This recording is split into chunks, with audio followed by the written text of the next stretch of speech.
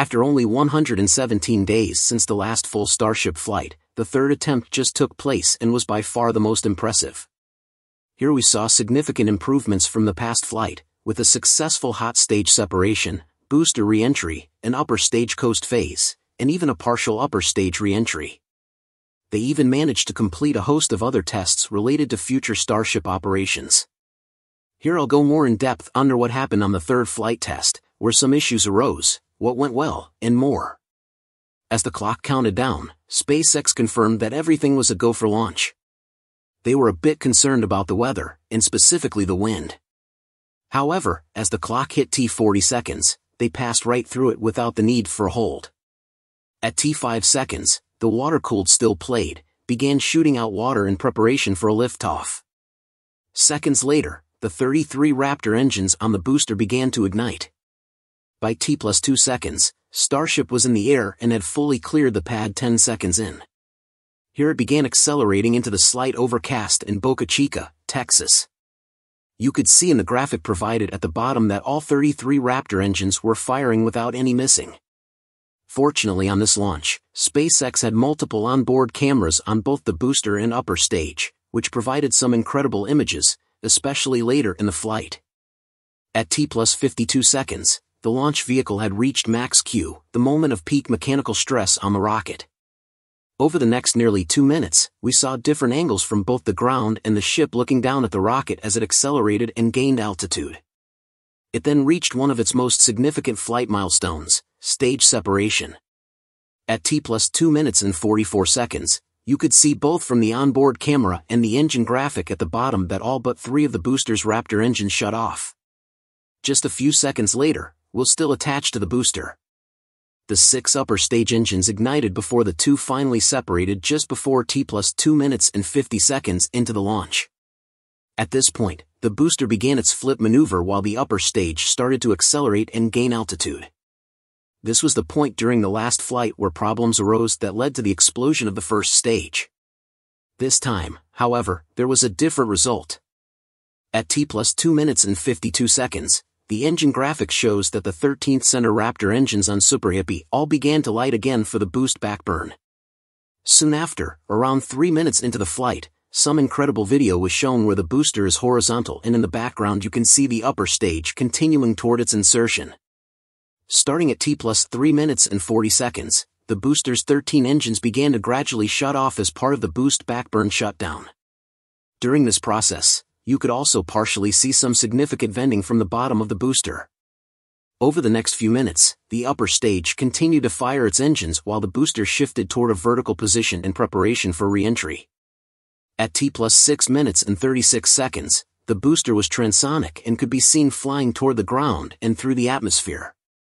At that point, it began using its 4 grid fins to control its orientation and angle. Officially, based on SpaceX's provided flight profile, the booster landing burn startup was scheduled to happen right at T+6 minutes and 46 seconds. For the next 18 seconds, the engines were planned to slow the booster before a gradual splashdown in the Gulf. Looking at the footage, you can see the booster starting to spin back and forth as the grid fins work to keep the stage in the proper orientation. Soon after, it passes the clouds before what looks like a possible explosion and loss of signal to the booster. Right before that, the engine graphics showed that only 3 engines were lit, 1 in the very center and 2 in the middle engine ring. Of these engines, the 2 in the middle ring were only lit for a second or 2 before going out. While this was all happening, the ship was still accelerating with its 6 engines. At T+8 minutes and 35 seconds, 6 engines were shut off. At that point, the upper stage was at an altitude of 150 kilometers and traveling more than 26,000 kilometers an hour.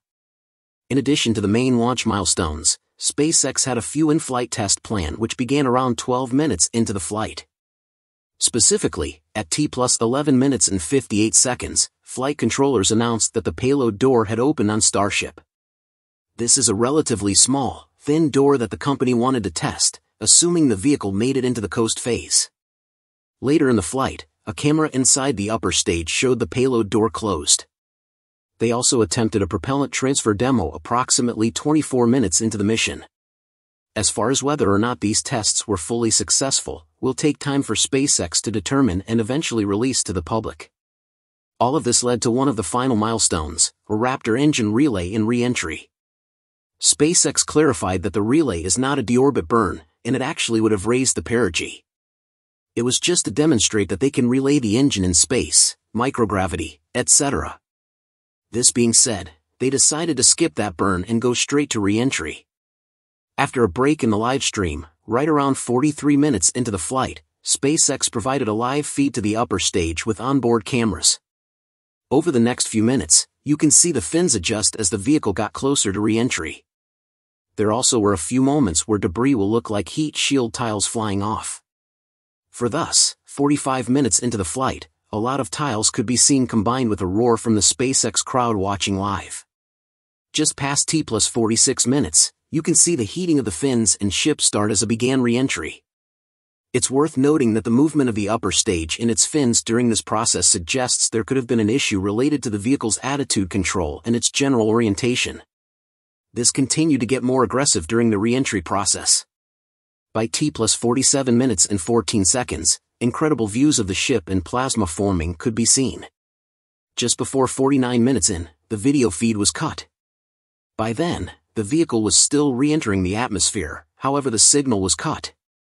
Starship entry was scheduled to begin at T+49 minutes with the vehicle finally making contact with the water around 15 minutes later. After the video feed was cut, a few minutes had passed and SpaceX wasn't sure if the vehicle was still intact. They first mentioned that they lost connection with the tracking and data relay satellite system and Starlink at the same time. This was a good indicator that the vehicle had likely broken up during re-entry. They later confirmed that they lost Ship 28 during re-entry. Based on the footage we saw leading up to re-entry with the heat shield tiles and debris, it's very possible the ship lost a crucial amount of tiles before re-entry, leading to a weak point in the eventual breakup. There also could have been an issue with the angle and exact orientation of Ship 28, which is crucial. Had the vehicle made it past re-entry, it would have continued on and impacted the ocean. Overall, SpaceX was extremely happy with the result of the launch and considered it a massive success. On the last flight, the booster was destroyed soon after stage separation and the upper stage nearly got the engine shut off. This time, the booster made it just about all the way to the ground and the ship got part of the way through re-entry. Not only that, but they also completed a few tests during the flight, which I mentioned prior. All of which will provide the company with a wealth of real flight data to apply to the next Starship prototypes and launch attempts.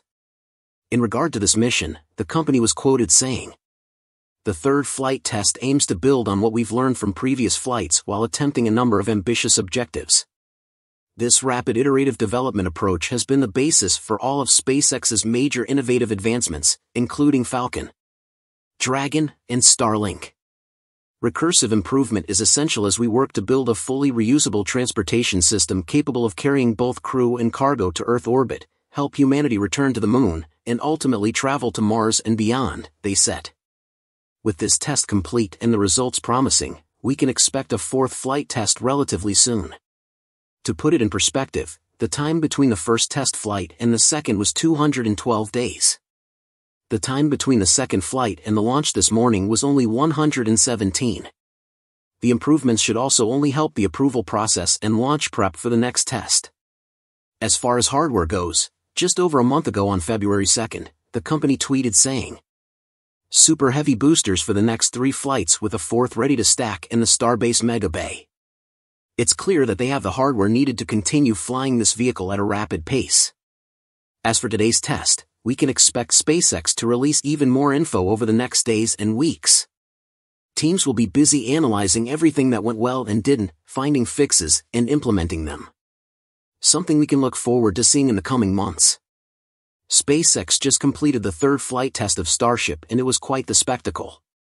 From stage separation to the booster's return, upper stage re-entry and much more, it was a big improvement from the past launches. We will have to wait and see how it progresses and the impact it has on the space industry. Okay, so SpaceX has told us red headline, SpaceX loses Starship during re-entry, cutting mission short. Red headline, that's a little bit harsh to me, I think they got pretty close. Well, that's exactly what I wanted to take out. This is now breaking news. SpaceX now confirming that they have lost the Starship during re-entry. The mission cut short. Now what does this all mean? Now that it's confirmed. So SpaceX's position on this, if you go back to whatever it was my local time this morning, 6 a.m., that even getting off the launch pad would be success.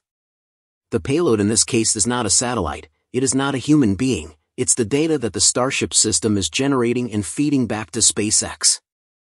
The fact that they were able to launch the combined system, the booster and the spacecraft, get it to the orbital height that they did, the altitude they did, they had a successful hot separation in that process. Starship traveled on its telemetry over to the Indian Ocean. And then it started to re-enter Earth's atmosphere. The camera feed was maintained because of the onboard Starlink, and the signal was lost at 65 kilometers altitude. And that's about it for today's episode. Thank you so much for tuning in, and that's all for today's update. If you enjoyed watching and found it useful, please make sure to subscribe to my channel and hit the like button. And if you want to support our channel and if you want to be up to date, you can become an exclusive member, so click on our perks through the link in the description below. Thanks to watching and see you next time.